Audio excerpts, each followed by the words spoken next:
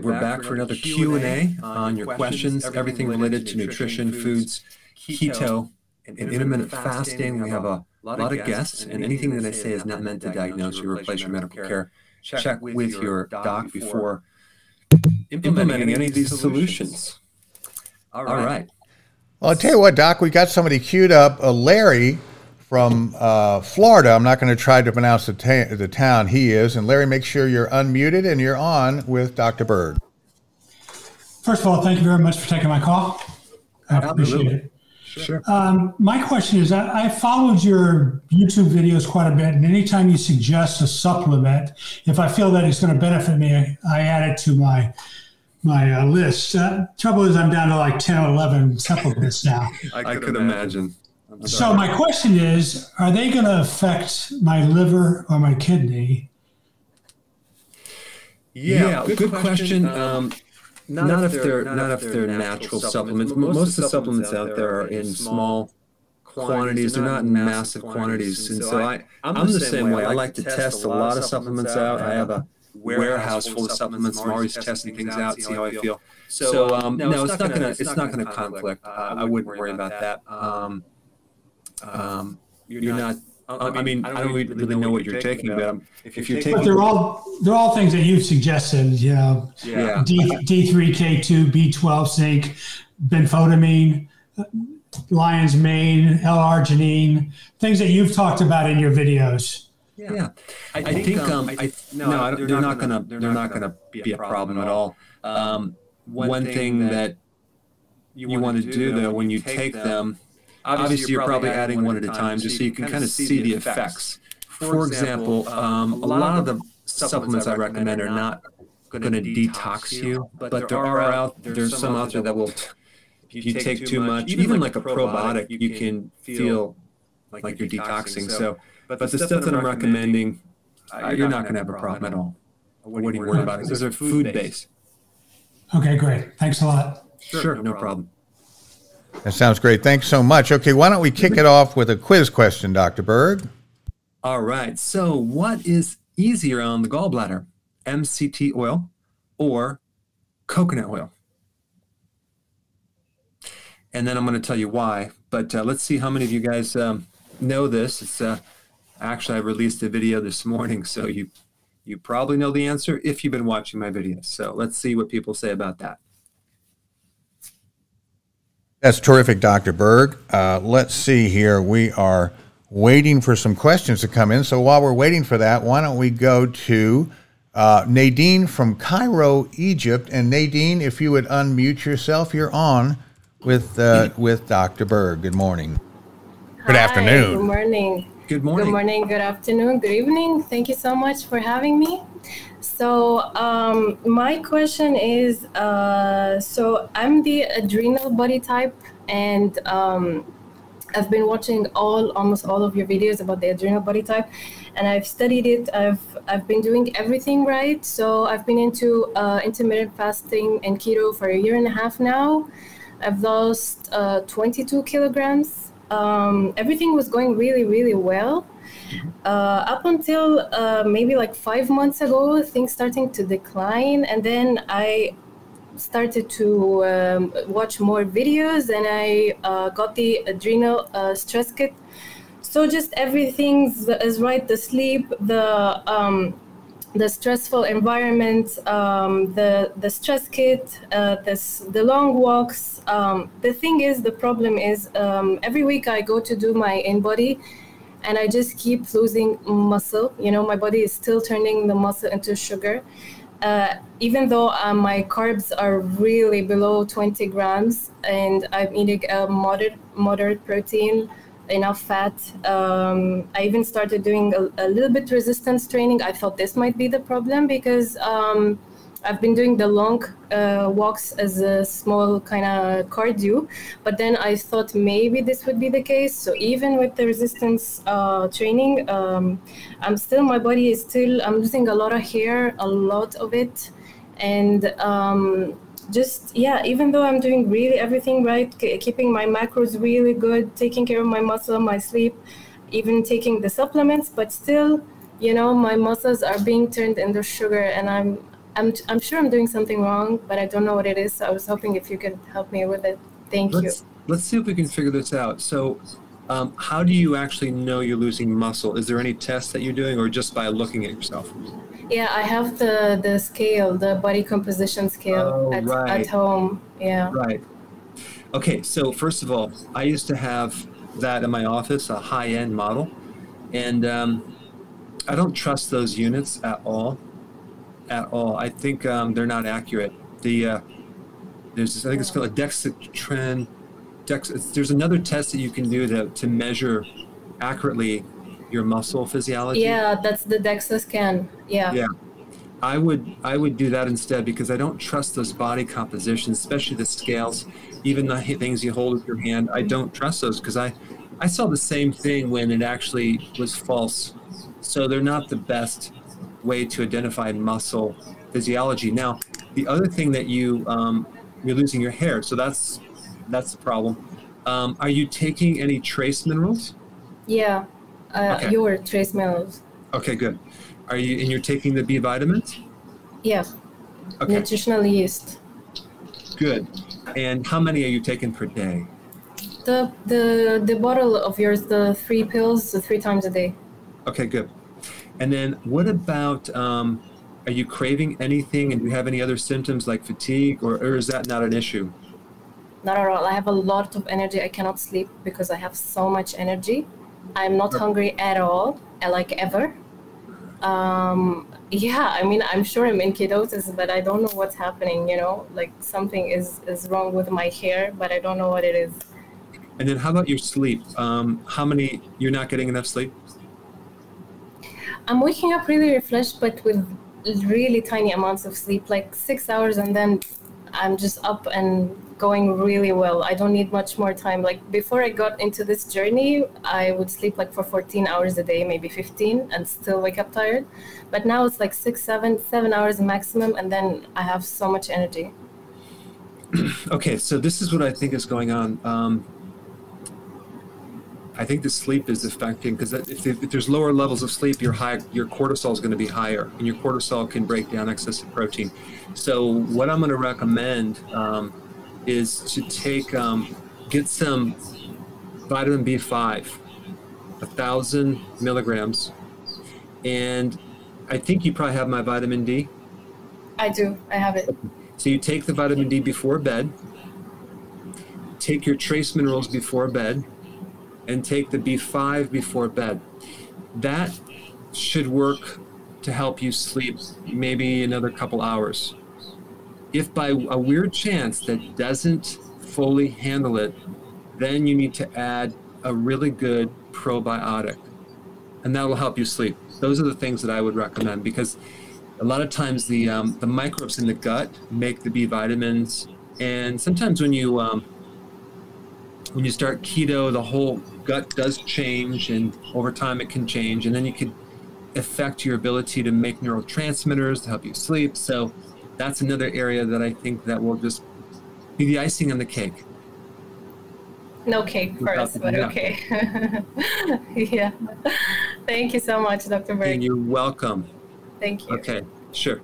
That's great. Well, thanks so much, Nadine. That was great to hear from somebody around the world. And by the way, Taha says hello, but wants a permanent and natural solution for a very weak nervous system. Says he has back pain and headache and tiredness. Please, please, please, please, as they say, must share your precious knowledge. So sounds like a guy for keto and everything else. Well, the back pain, the best thing for the back pain is vitamin D3, at least 10,000 IUs, maybe 20,000. And the way that another good way to know that you're vitamin D deficient, if you press on like your breastbone or your shin, you press on your bones, if they're tender, you need vitamin D3. And you can take that vitamin D3, and within a couple hours, you'll notice that tenderness goes away, and it definitely affects your lower back. That's the thing that I would go for at first. And also, of course, I'm assuming you're doing keto and intermittent fasting. If you're not, get on it quick, because that will help you. right, that's terrific. I tell you what, Dr. Berg, let's go to the answer for the first question, which asks, what is easier on the gallbladder, MCT oil or coconut oil? And 50% say MCT and 50% right down the middle say coconut oil. What say you, Doc? Well, it just tells me only 50% of the people are watching my videos. So it's MCT oil because those are the medium chain triglycerides. Another name for that would be medium chain fatty acids. You have the small ones, the medium, and the large, right? So when you're taking MCT oil, you're getting 100% MCT because they're MCT. They're extracted from coconuts. When you're consuming coconut oil, you're only getting 15% MCT. The rest is the long chain fatty acids. And so the unique thing about the MCT fats is they don't require bile. So they tend to bypass that whole liver, gallbladder filter, and they go right through. And you'll notice much better digestion, much better assimilation. But you got to go very light at first because they can disrupt your gut if you're not used to it. So you take small amounts and then slowly add it more and more till you can handle more and more. But that turns into ketones. So it's good for your digestion. You have more energy, especially more cognitive energy. You can put it on your salad, make salad dressing. You can put it in your coffee. You can just take it straight in a spoon. But MCT oils, I like it, especially for people that are transitioning, especially for anyone that has dementia and Alzheimer's or any type of brain issue whatsoever. Well, that's wonderful. And by the way, we, of course, have viewers from around the world.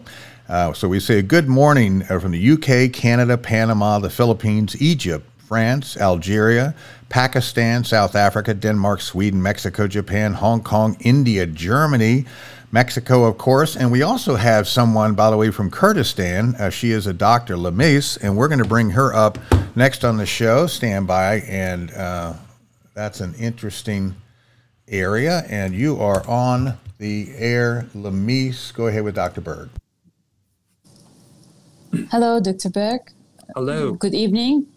By the time of every, good morning. Yeah. Thank you for having me. Absolutely. I have two questions according to the keto. I was diagnosed of having an insulin resistance and high level of cortisol a year and a half before. So my endocrinologist, she suggested for me to have keto diet to treat both. And it worked amazing for me. Like for the first month in keto, I managed to get rid of all the signs and symptoms. Wow. Fantastic. But after a year and a half, unfortunately, the past 2 months, I got COVID-19. Once I was kicked out of keto, despite the fact that I didn't eat anything out of keto. But you know that infection will kick you out of keto because of the IV fluids and the antibiotic and other things that we receive. And after it, I had food poisoning and also kicked out of the keto. And my body seemed not to be able to get back to the ketosis so easily like before. Like it took me 10 days to 12 days to get to the ketosis again. I thought that if I shift from keto to low carb for this moment, maybe this will help me to gain my strength back and give me a little bit a rest from all the sickness that I faced these past 2 months. But I'm concerned about my insulin resistance.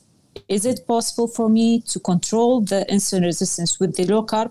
And the second question is that I have been having a hormonal disturbance because of long time of intermittent fasting between 20 to 25 hours for this past 1 year.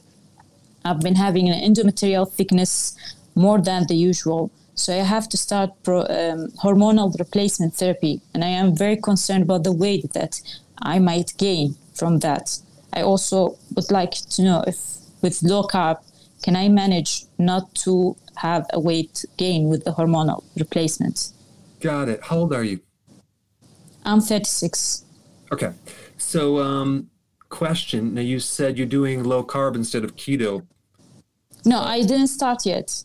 I am on keto. I was thinking about shifting to low carb for the moment because my health is not very good. I can't control staying in keto because of the antibiotic and the eye fluid that I'm taking at the moment. So what is the difference between low carb and keto?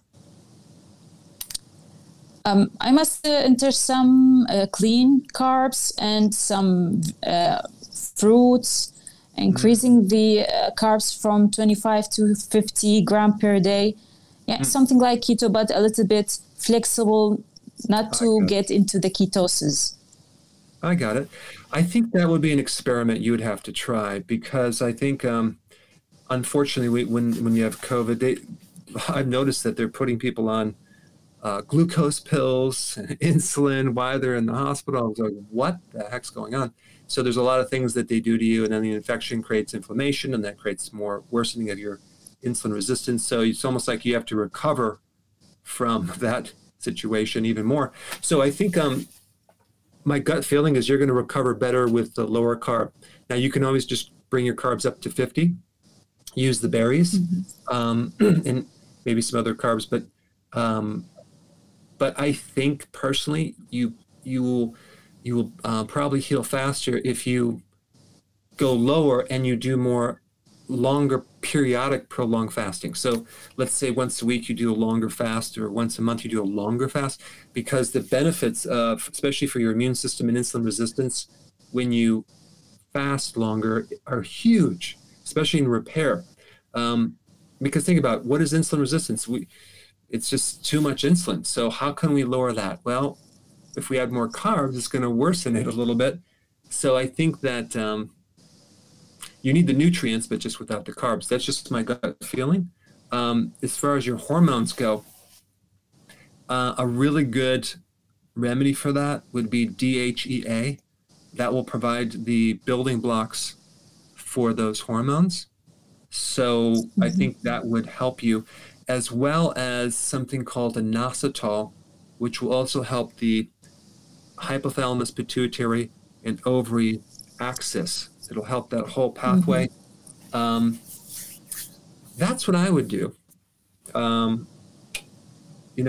it out and see if that helps you. But yeah, it's like right now you're recovering from a major infection, so I understand it's probably rough. Yeah, it's probably a little bit difficult for me to commit to keto at the moment, but I want something that won't let me get weight again and will control also my insulin resistance. Yeah, that's right. I understand. Go ahead and try that and see how you do. I will. Yep. Let us know. Thank you. Okay. You're welcome. That's great. Thanks so much. Great to hear from people in Kurdistan, for goodness sakes. And I tell you what, go to YouTube. We have a listener that wants to know the best way to address cold sores. Yeah. Well, that's a herpes simplex infection. And I am going to release the video on that. It's you want to keep a very, very strong immune system, because as soon as the immune system is weak, it comes out of remission. Quite a bit of the population has this and has the virus, and it's dormant, and then it comes out when the immune system is affected. And so I have a whole video on this, so you could, you'll see all the different parts of it. But there's several things you can do. Lysine is one remedy. The other one is zinc. Zinc is going to be very, very important. And then the last one's going to be pretty easy. Just avoid stress of all kind, and you'll be totally fine. Easy thing to follow. Okay, how about another one from YouTube? Doa from YouTube. I was diagnosed with hyperthyroidism. How can I lose weight and help improve my thyroid health? Most hypothyroidism is Hashimoto's, so it's an immune problem. So this one, you want to add selenium for sure. You want to avoid at all cost gluten, because gluten will mess up the thyroid more than anything. And then you want to also definitely get on keto and intermittent fasting with all the nutrients, and then find a really good probiotic, because these autoimmune diseases really start in the gut.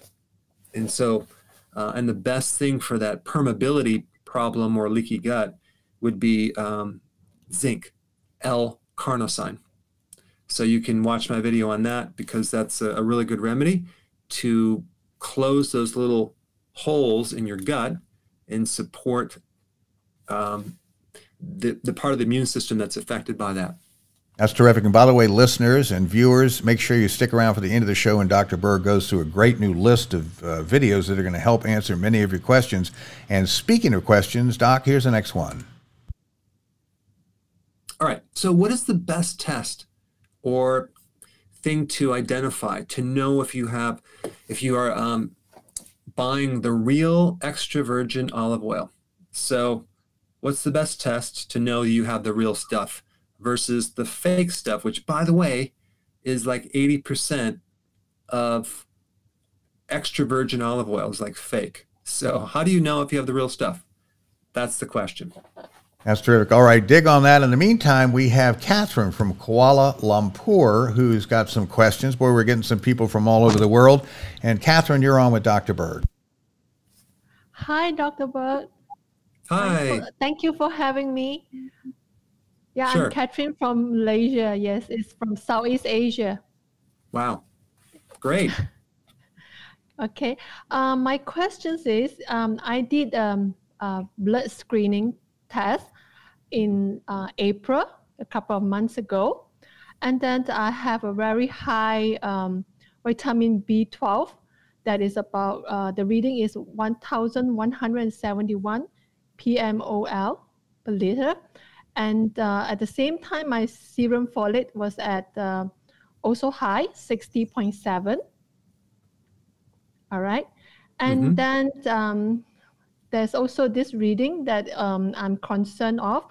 My 25 hydroxy vitamin D is at 74, which is a borderline reading.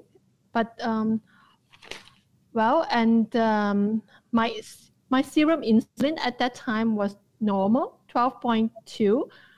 And 2 months ago, I did a HOMA-IR blood screening. It's recommended by my friend. At that time, I have some symptoms, and he asked me to go take this test. And at that point, my insulin was only at 1.3 UIU over ml. And then my HOMA-IR was 0.3, but my HOMA beta cell function was actually at 23.6 only. So unfortunately, the doctor who helped me to take this HOMA-IR test, he couldn't explain to me what this is. It's his first time doing this screening. You see, this is, according to my friend who recommended this test for me to do, he said not many doctors in Malaysia will know about this test. And true enough, the doctor who I asked to do this test for me, he don't even know how much blood to draw for this test. All right, Dr. Berg, go ahead with the answer with that. Well, wait. I have to find the question that she has first. So go ahead. Just. Oh, sorry. Go ahead, Catherine. Yeah. All right. And then my question is, is it safe to have a B12 at that reading? According to my doctor, is actually normal. He brushed it off as it's nothing to be worried about. And he did not highlight to me why is my 25 hydroxy vitamin D is at that level too. And I also did an ANA, which is at the titer is at 80. The reason why I'm doing all this screening, because I have some symptoms, and I am a person with only half of my thyroid gland. I have them removed 27 years ago. Okay. So, and then So I'm not sure whether it's all this link up and is this normal? What is your symptom? What is your symptom of, what's your main symptom you have? Okay, I given birth to my youngest daughter 2 years back. And at that time, my pregnancy was not easy. And then I gained a lot of weight, and I was weighing at 92 kilo. And then after giving birth, I realized that I have a lot of flashes on off. I have hot, my face, my cheek was burning hot, and then sometimes I sweat profusely, and I have palpitations and anxiety. At first, I thought it was because of a trauma that I have last year, because a friend of mine passed away unexpectedly. And I went through a deep depression for at least a couple of months, and I couldn't sleep very well. So I thought it was all because of that. But after I recovered from that trauma, and I still get the flashes on my face and some palpitation, and the weight I get, yeah. And so this is what I'll do. So I'll have to cut you off there. Yeah, unfortunately, this is kind of going beyond the simple question, because it's a complete evaluation. Anytime you're getting all the values from someone's blood, you want to get all the symptoms, it'd take probably a half hour to go through all of your history and do an evaluation, which I can't do on this show. But I can give you some data. Okay. You had a major stress event. I think I would also get the 23, I think it's called 23andMe, that genetic test, to see if there is a problem with methylation with your B vitamins, and you can look that up. But the thing is that I think you need right now more B1, a lot more B1, and I would also take a lot more vitamin E, which will help the pituitary in that pathway. Of course, the last thing I would do, because you had an ANA test, is I would get some type of product that has thyroid gland in it. And there's the standard process one called thyrotrophin. There might be some other ones out there that are thyroid glandulars, and just take one before bed, which actually is a really good thing for the antibodies to the thyroid. That's what I would do. And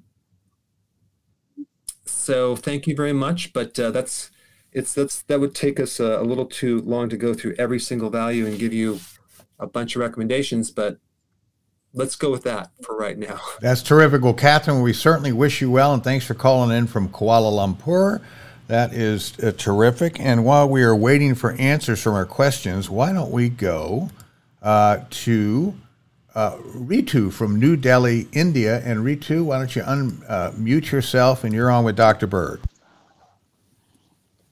Yes. Can you hear me? Yes. Perfectly. Yes. Greetings from India, Doctor. So happy to see you face to face. Doctor, I've been following you for last 5 years. I started with intermittent fasting, 16/8, and I lost weight with that very quickly. I was in good health. I did that for 3 years. And then last year I had COVID-19. I discontinued with intermittent fasting for almost 2 years. I was not doing it. Mm-hmm. Now I'm menopausing. I'm 50. I'm menopausing. I started intermittent fasting again 3 months back. It didn't help me, so I started OMAD. I was on 1 meal a day. So that didn't help me either.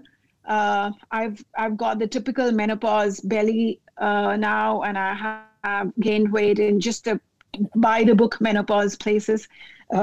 And so when that OMAD didn't help me either, I started keto. Now for last almost 7 weeks, I've been doing OMAD with keto. And I'm doing the walks, I'm doing the apple cider, I'm doing whatever your videos have asked me to. I haven't lost an ounce in 7 weeks. Okay, good question. Let me ask you this. Have you lost your appetite and your cravings completely? No, not really. Not really. I'm hungry, but I don't eat. Okay. So that tells me that there's something else going on, because either I just wanted to add, I'm in ketosis. I keep doing the strip urinalysis test all the time, and it shows. So I've last 4-5 weeks, every time I do that, I'm in ketosis. So it's either moderate or large ketones. So are you noticing any size in your clothes? Like clothes are looser, or your stomach is a little bit looser as far as your pants? Well, not really, doctor. Not really. Okay. And then how about your sleep? You have sleeping problems? Okay, so about 7-8 weeks back, I did have sleeping issues, and then I started taking 3 milligrams of melatonin supplement, and since then I've been sleeping really well. So I sleep for 7 to 8 hours, and it's absolutely sound sleep, except for just getting up to go to the loo once or twice. That's it. Okay, so the fact that if you're an OMAD and your appetite is still a problem, that tells me your cortisol must be just too high from this menopausal thing. And so now we have to somehow deal with that. I would shift gears, keep doing what you're doing, but I would shift gears to support the adrenals. I would do an adrenal. That's why in my book, right? So there's 4 body types. If you're having a problem, you go to one body type. So the adrenal body type is the area that you need to focus on. Maybe using some more adaptogens, things like that. But you might be that special person that needs to go one step further, which is going to be 1 meal every other day. But make sure you have all your nutrients in place so you can really do it, because your metabolism is being affected by the high cortisol. And do you have any type of...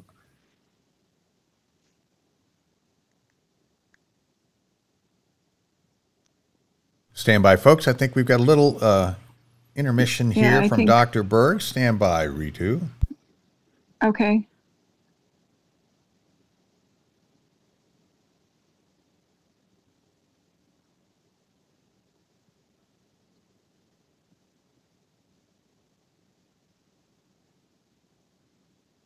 Folks, we're reestablishing a connection with our host. Stand by, please. Okay.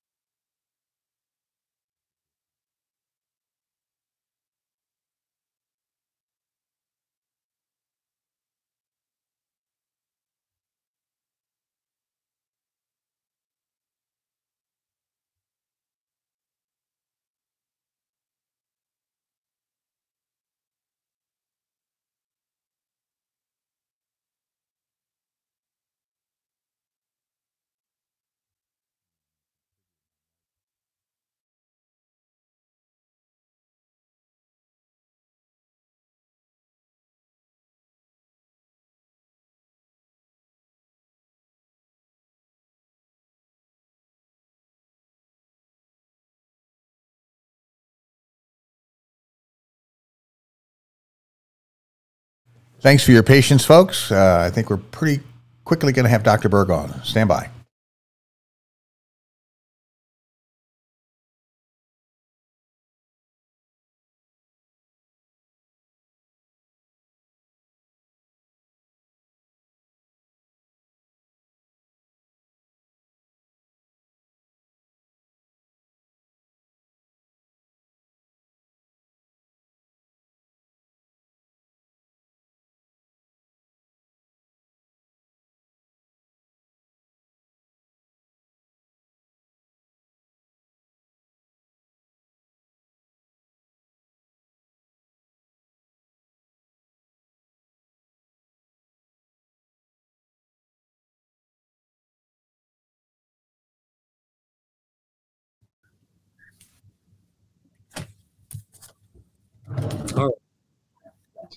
Sorry about that. All right, folks, stand by. We'll get you back up here, Dr. Berg. And you are on with Ritu. And Ritu, you're back on the air. Okay, so Doctor, I think we lost you when you were telling me that I'm the kind of person who needs to be on OMAD every other day. Yes, I was just about to tell you the secret of the universe, and I just shut off. So yeah, OMAD once every other day to be a little more strict, because unfortunately, what's countering is this darn menopause thing, which the cortisol is activating sugar, and it's countering things. So, you know, it's one of those, it's like you have to just work on your adrenals and then fast longer than everyone else, and take a lot of vitamin B1, and try to take a little more vitamin D, and work on your sleep and tweak these other factors. Doctor, I'm sorry. I'm already doing one meal a day. Right. All 7 days. One meal every other day. Yeah. No. So yeah. So right now I'm doing every day. You're saying I should do it every other day, not every day. That's correct, because that way you'll have you're going to take it to the next step, and some people need to do that with a very slow metabolism, and so you just have to have a really good nutrient dense meal, and then you're not going to eat for another 48 hours. Okay, so the day I'm eating, am I doing a fasting for 16/8, or am I having all 3 meals? No, you're doing that OMAD, one meal in that day, one meal every other day. Every other day. No, every other day. So the days when I'm eating, now I'm asking the days when I'm eating, then how many meals am I eating that day? One. No, one. One meal. One meal every other day. That's right. And so what you're saying is alternate days, it's one meal a day. Yeah, that's right. So that's right. So and when I have a video on this. You can look up. It's called. Just search Dr. Berg, one meal every other day, and I have a video on that. You can. I show you the details on that as well. That's great. Well, thank you so much, Ritu from New Delhi. We appreciate you calling in. Now, let's go back and see if we can get some answers from our latest question. Just a moment.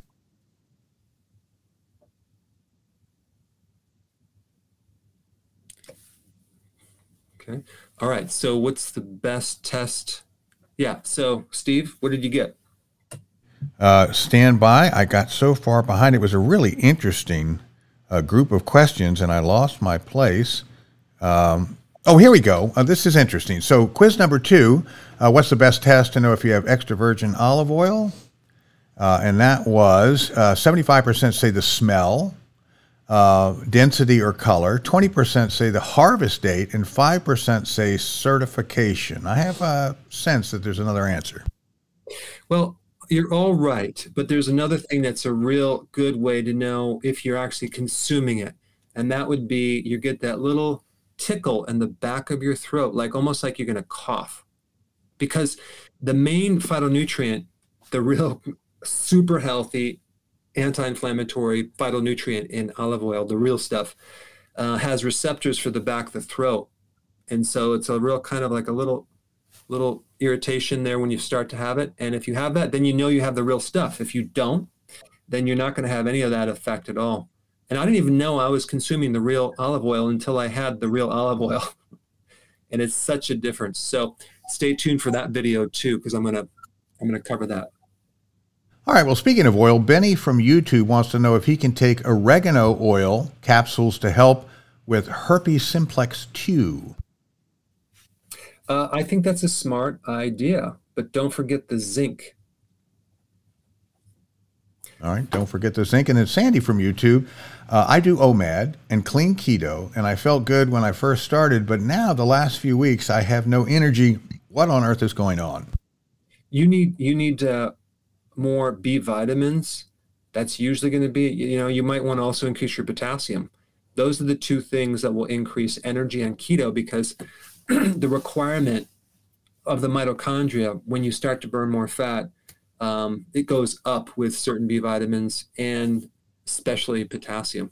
So those 2 will actually give your energy back. If you're not substituting that, you might just feel tired. There is also something called keto flu, which I'm not sure is one of the questions, Steve, but it might be. That's a little slightly different. Oh, I see. Interesting. Okay, well, let's see. Let's go to our next question and get that out on the air.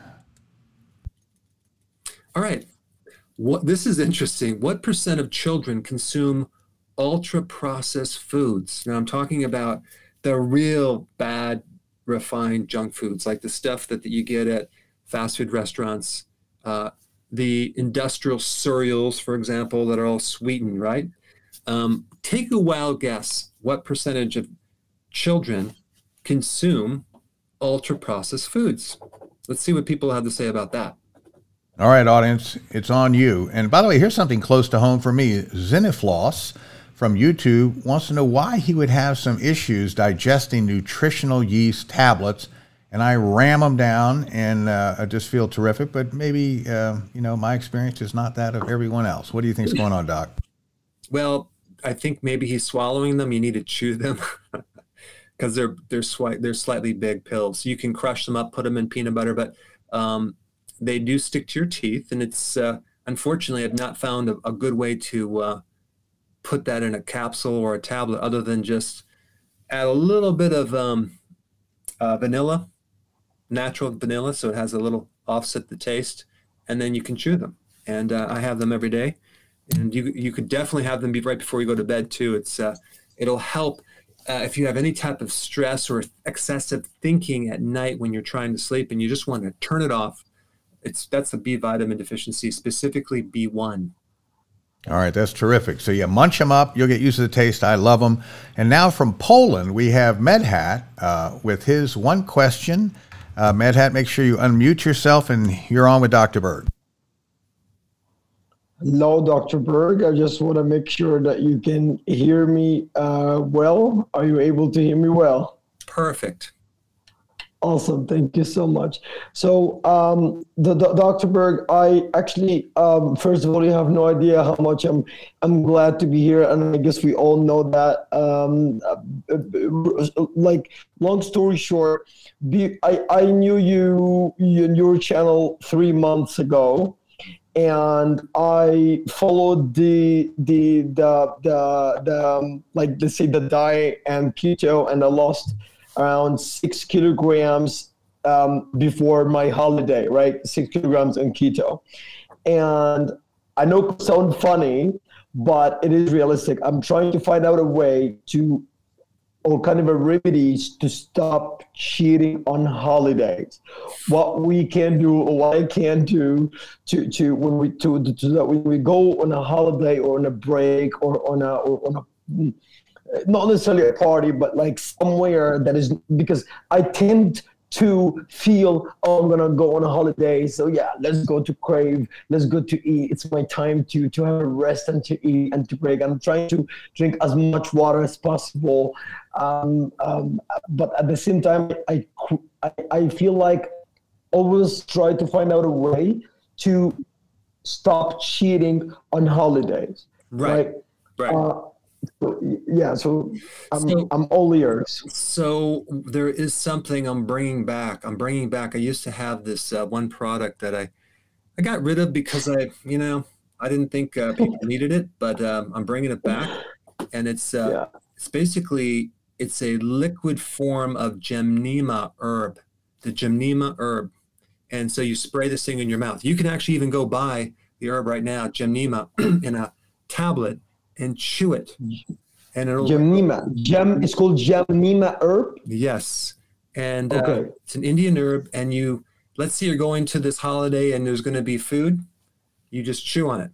What's going to happen? It's going to help your blood sugars, but it's also going to block any sensation. It's going to turn sweet into sour. Like, you will not be able to perceive the taste of sweet anymore. I have seen it in one of your videos, I guess. Yeah, it ruins the pleasure of carbohydrates. And that's one way to ruin a party. I mean, craving. And you'll love it. And so I'm going to turn this into a spray too. So you just spray a little squirt, boom. And it'll last like maybe 1 to 2 hours, and you just will not taste carbs. So here you are, if you try to drink some wine, for example, drinking vinegar, if you do a soda, it'll be disgusting. If you do a donut, it'll taste like baking soda. And so therefore, that's the way to counter the cheating. So Jamnima herb, and I can order that online. I can find it around, like, is it available? Yeah. Yep. Anywhere. You can find it anywhere. It's very available. Yep. Awesome. We'll go try that out. Dr. Berg, thank you so much. You have no idea how much I love you so much, and I'm so thankful for that. Thank you so much, Steve, for this opportunity. Okay, great. Good luck. That's terrific. Oh, thanks so much. So we got a lot of cheery folks in Poland. That's wonderful. And it sounds like he's going to be really reaping the benefits of keto and intermittent fasting. And that awful herb you just described, it will keep him from overeating. And of course, I recommend, as you know, nutritional yeast. Whenever I get the urge, I just throw a couple of those things down and crunch them up, and suddenly I am sated for the next whatever period of time. Let's go to our latest quiz question and get some answers. So what percentage of children consume ultra-processed food? And suggest 95% say it's 95% or higher. 5% say it's lower than 95%. Did that make sense? Wow. So 95% say it's 95% or higher. 5% say it's lower than 95%. Who's right? I'm surprised. I wouldn't think people even guess it's that high, but it's actually 67%. Like more than 2/3 of their diet is ultra processed. Now, when I heard that, I mean, I'm like, this can't be, but it's actually true. It's scary. So to have your next generation, the people are going to be taking care of you, Steve. They're going to be carboed out to the extreme and junk food junkie. It's like, talk about insulin resistance, obesity, diabetes. Oh my goodness. So I'm doing a video on that. And I think if you have kids, you need to get them off this junk, because it's a situation. So I will be doing a lot more videos on this too, like what to feed a child, what to eat if you're pregnant. These are just really important things that people need to know, especially if you're a parent. All right, that's terrific. And so Dr. Berg just discussed what we don't want to eat. Here is another question that involves what we might want to eat. Go ahead, Dr. Berg. Yeah, why would someone need to take DHEA? Well, our audience has been very prompt and smart today, so I'm sure that they're going to come back with some fantastic answers on that. And in the meantime, we have got the lovely Karen, and I don't know where Karen's coming from. She'll probably let us know. But Karen, unmute yourself, and you're on with Dr. Berg. Hi, I'm in Connecticut. So nice to be here with you. I listened to everything you put out. I still can't hear you. Maybe you want to unmute. Oh, wait. I need to unmute you. Okay, there we go. Stand by, Karen. You're good. Am I there?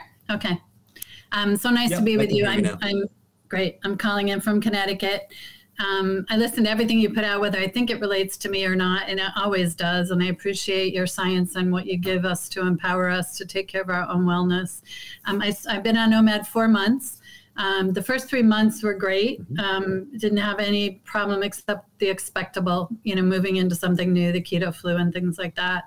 But going into month 4, I became like absolutely ravenous for at least a period of 2 weeks. I'm not sure if I've moved through that yet or not.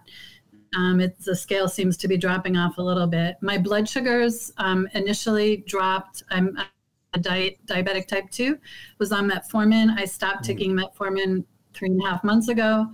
My sugars would drop into the 80, 90, but I'm still having difficulty with a fasting blood sugar, being about 125, 135. It doesn't drop no matter what I do. Exercise, apple cider vinegar before bed during the day. It drops when I eat. I noticed. So there's a couple of things that happen, and I'm not sure if this relates or not. I had a friend who committed suicide.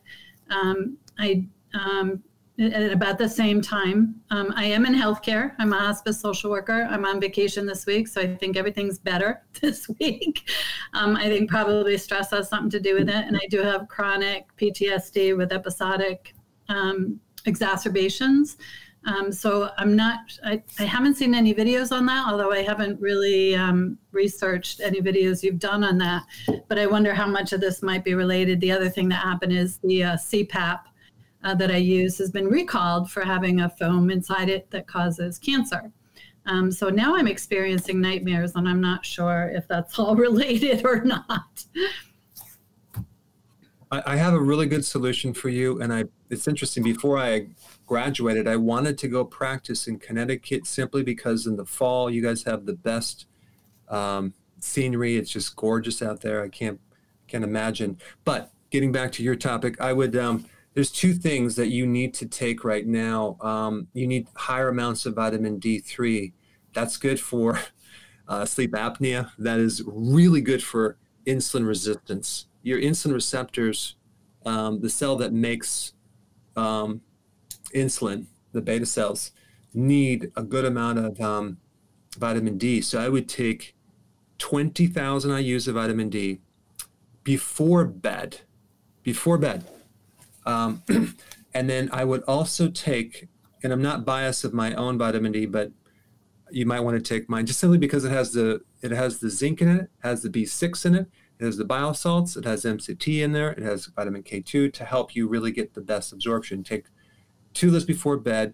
And then the other thing you need to take is some B1. You need B1, and I would take that before bed. Why? Because it's going to greatly tweak things for you.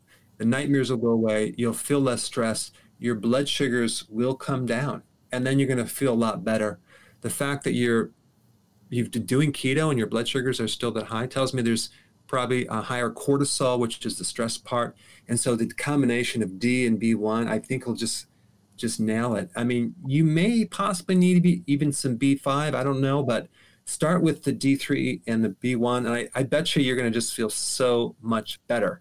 Don't be afraid to take more of that.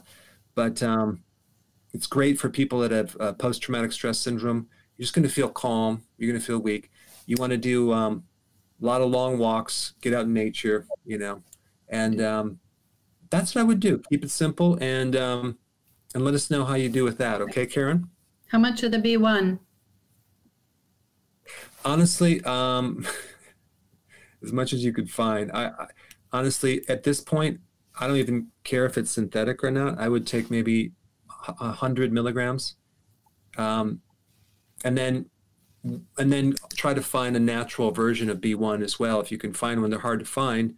You can also take, if you take my nutritional yeast, it has the B vitamins, but you're going to need 9 a day if you can have that much. But just because it's not as super concentrated, so you just need more of it. But the B vitamins are going to be your go-to for what's going on inside your body. Now, that's terrific. Well, boy, you sure have a lot of stressors on you, Karen, and all our thoughts and prayers are coming your way. So best of luck with all that. And boy, hospice, if that's what I heard you were part of, that's such a wonderful giving thing, because that's a tough thing to go through. And I just always so admire those that are willing to put themselves on the front line. That's a tough job, but so necessary. So anyway, Dr. Berg. Yeah, very stressful. Now, this is interesting. I used to dump this stuff in my pool, so I can't get used to it. But we have a listener from YouTube that wants to know if diatomaceous earth may help boost their immune system. I know it'll clean a pool. It'll actually, it's really good for a lot of different things. It's good for the gut. It's good for heavy metal toxicity. It's good for toxins in general. It's good for microbial imbalances. It's good to clean out your pool, and it's also will kill insects too. So it has multi-purpose type of, it's a clay. And it tends to,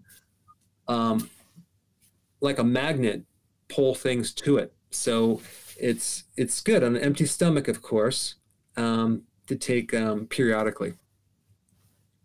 Well, that's the whole video. That is absolutely terrific. Okay, so here we go with the answer for our quiz question number 4. And let's bring that up so we can remind people what the heck we were talking about. Why would someone want to take, in addition to diatomaceous earth, take DHEA? And our audience, 68% say DHEA increases or improves hormone function. 22% say it increases and improves brain function. 10% say it improves cellular function and overall health. Are we on the right track? Yes, you're on the right track. It's the precursor. It's the building block for all the steroid hormones because it's made from cholesterol, and it's really good for women and men who have gone past the age of 50 into menopause or menopause or andropause or whatever you want to call it. But if you're menopausal and your hormones are low, especially estrogen and progesterone and testosterone even, DHEA is the thing to build that back up. And so it's really good for women that are considering hormone replacement therapy. I would go for that instead because it's a natural way. The only thing is, if you're female, start with 10 milligrams and slowly increase it, because if you have too much, you'll make too much testosterone, and that might not be a good thing if you want to avoid, a mustache or a deeper voice. Two things I've always been rooting for. But anyway, we keep our promises here on the Dr. Berg Show. And we said that Dr. Berg is going to brag about some of his upcoming videos, and here they are. Okay, so the best mushrooms for mental health. These mushrooms are a fascinating fungus, and they do a lot for your immune system, anti-cancer, but they're also good for your cognitive function, for countering depression. So I'm going to release that video. I just released the MCT one today. Also, I'm going to release the one on green bananas for diarrhea. Steve, that's going to be a popular one. Also, this one on hidden drugs. This was shocking. There's a whole black market of supplements out there that they actually use drugs, pharmaceutical drugs, in supplements, and they're over the counter. You need to know about that. Glucola, the benefits of glucola, that relates to something called telomeres, which are like the thing at the end of your shoelaces. If you take a look at your jeans, you have these little end parts, and they protect the end parts. And that's, as you get older, that protective mechanism decreases, and you're more at risk for dying of some type of disease. So if you can keep your telomeres very, very supported with that product and other ones, you can live longer. So let's see. I also have some other videos coming out on blood thinners. People that are on COVID, they're going home with blood thinners. I'll let that video speak for itself. And some other surprise topics. How about that, Steve? Okay, that's terrific. And by the way, this is just such an interesting question. Why don't we close on this? So another one from YouTube. Are keto desserts okay for cravings? And here's the stumper. What's the best sugar substitute in your opinion? Well, I think there's two things to look. If you want something that tastes like sugar, xylitol to me seems like a real good one. And also something called allulose is a good one. Make sure it's non-GMO though. But I think if you're looking for lowest on the glycemic index, like 0, stevia, monk fruit are good, and erythritol are good too. It's kind of like you're going to have to test them out to see which one you can do. There's a new one that I'm researching right now that actually comes from sugar, but it's 0 on the glycemic index. It's something brand new. So I'll be experimenting with that too before I even promote it. And then that was part of your question, Steve. I think there was something else right before that. Well, let's see. You just wanted to know if keto desserts are okay for cravings. Well, I guess if they have the proper sweetener, then they are. Do you think they set people off? I think they may. You want to test them out. Sometimes I think it creates a lot of digestive issues, and sometimes the ingredients are not so keto friendly, but it's a good substitute, especially in the beginning. But the way that you really know keto is working is if your appetite and your cravings are completely gone and you have no further need for anything sweet. So that is that means you're getting into keto for sure. That's wonderful. Dr. Berg, we've done it again. We're out of time, and just so the audience knows, you're going to be working feverishly throughout the week to produce another fabulous show next week, and we sure appreciate everybody dialing in. And with that, Dr. Berg, why don't you take us out? Thank you so much for watching, and hopefully I won't develop a fever from the feverish work that I'm going to do this next week. Have a great week. I will see you I'll see you all week, but I'll be sending you emails very early in the morning.